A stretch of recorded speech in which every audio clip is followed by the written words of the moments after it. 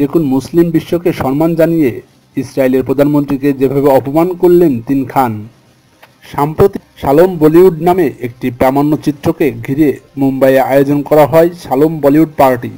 সেই অনুষ্ঠানে সস্ত্রীক উপস্থিত হন ইসরায়েলের প্রধানমন্ত্রী বেনিয়ামিন নেতানিয়াহু। তাকে ফুল দিয়ে শুভেচ্ছা জানান সাবেক বিশ্বসুন্দরী ঐশ্বরিয়া রায় ও বলিউড পরিচালক করণ জোহর। অনুষ্ঠানটিতে উপস্থিত ছিলেন অমিতাভ বচ্চনের মতো বলিউডের মহারথী, কিন্তু সেখানে দেখা যায়নি তিন খানকে। ইসরায়েলের প্রধানমন্ত্রী বেনিয়ামিন নেতানিয়াহুর অনুষ্ঠানে উপস্থিত না হয়ে অন্যরকম এক প্রতিবাদ জানালেন বলিউড তারকা শাহরুখ খান, আমির খান ও সালমান খান। তিন খানের উপস্থিত না হওয়া নিয়ে তুমুল আলোচনা তৈরি হয়েছে। ধারণা করা হচ্ছে, মুসলিম বিশ্বের উপর চালানো ইসরায়েলি আগ্রাসন ও দীর্ঘদিন ধরে ফিলিস্তিনের উপর অমানবিক হামলার ফলে বিতর্কিত নেতানিয়াহুকে ইচ্ছা করেই এড়িয়ে গেছেন এই তিন খান। যদিও অনুষ্ঠানের উপস্থিত না থাকার বিষয়ে কোনো মন্তব্য করেননি তারা।